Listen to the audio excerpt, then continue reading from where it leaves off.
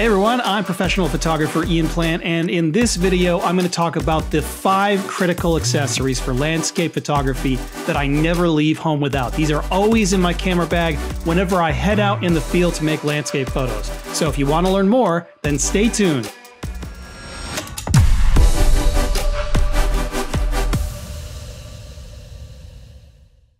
All right, so today I'm going to talk about the 5 critical landscape accessories that I always have in my camera bag. These are the 5 accessories that I never leave home without. They're the most important parts of my landscape photography workflow. And the great thing about landscape photography is that you don't really need a lot of equipment. So typically I'm heading out with my camera, maybe a lens or two. Usually I've got a wide angle zoom with me, and I've got my tripod and a few other accessories, and that's it. So I try to keep my camera bag as light as possible when I'm doing landscape photography, because a lot of times I'm out there hiking around in the wilderness, and so I don't want to be bogged down by a lot of equipment. And of course, everyone knows that I really enjoy doing ultra wide angle landscape photography. So typically I'm out there with just one lens, maybe a second lens, just in case I want to zoom in a little bit tighter. But overall, I keep my landscape kit as pared down to the bare essentials as much as I can. So the first critical landscape accessory that I always have with me, of course, is my tripod.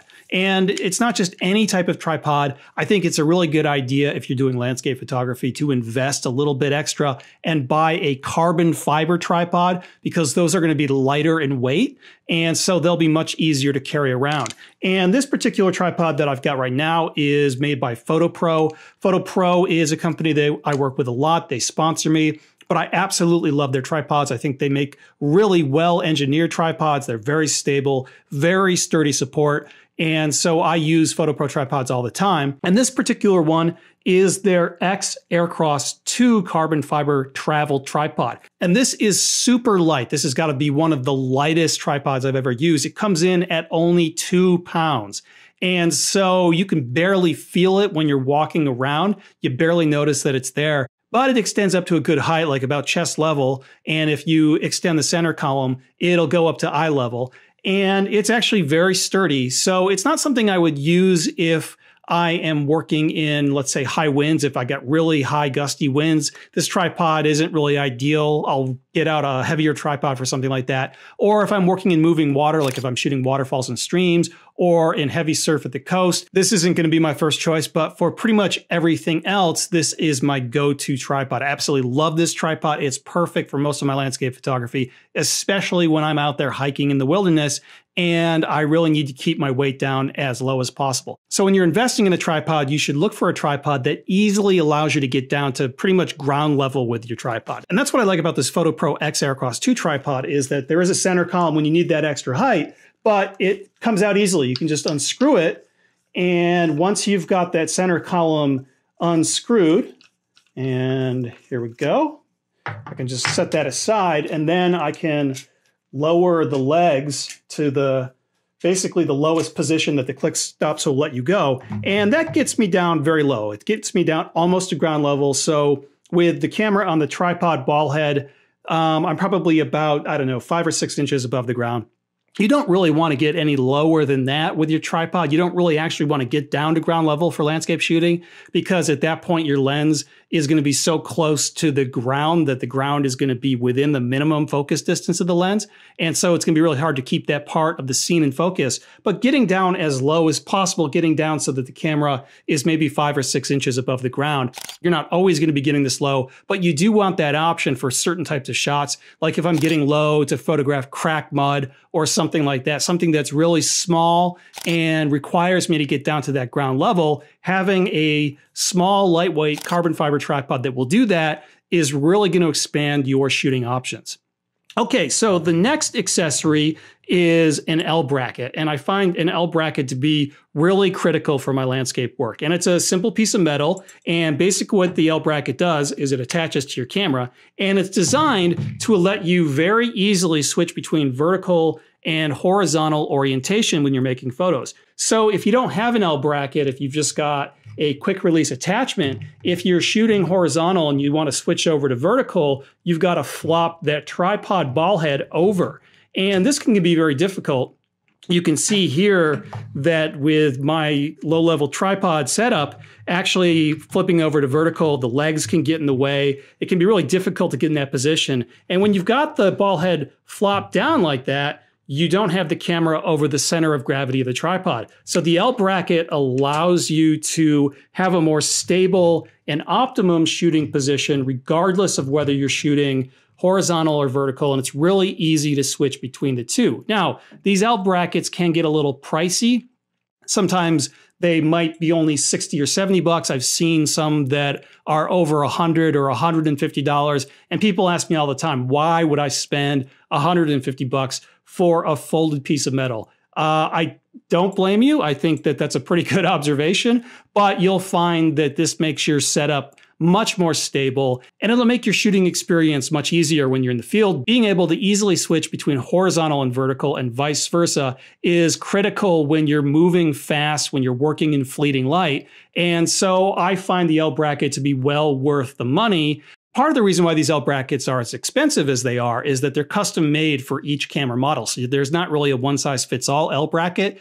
So make sure when you're buying an L bracket to buy one that fits your specific camera model. Otherwise, it's not going to be quite right. And that perfect fit is going to allow you to have access to all your buttons and controls and all the different panels on your camera. So make sure you get the right one, and you'll find that it makes your landscape photography a lot easier. So next up is a remote trigger. It's an electronic trigger. You plug this into your camera and you can use this to trigger the camera shutter. And this is really critical because when you're out there taking photos and you reach up and you hit the shutter button, you're introducing vibration into the camera. And especially if you're doing a somewhat long exposure, that vibration can reduce your image quality, can make everything shaky and blurry.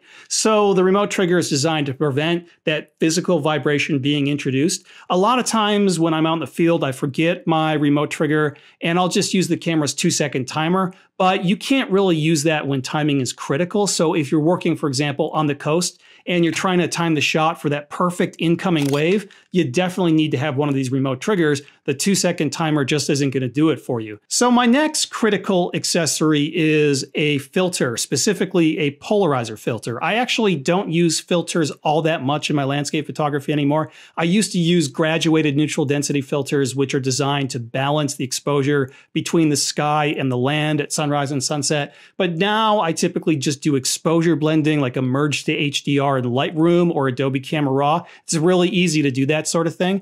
And I also really don't use neutral density filters that often, though they can be useful for landscape photography when you need to lengthen your exposures. But one filter that I can't live without is a polarizer filter. And a polarizer is designed to remove or enhance reflections that may be in a scene. So an example of reflections you might want to get rid of if you're photographing waterfalls or streams, there's going to be a lot of wet rocks, and on those wet surfaces, you're going to see a lot of glare, and also you're going to see glare in the water itself.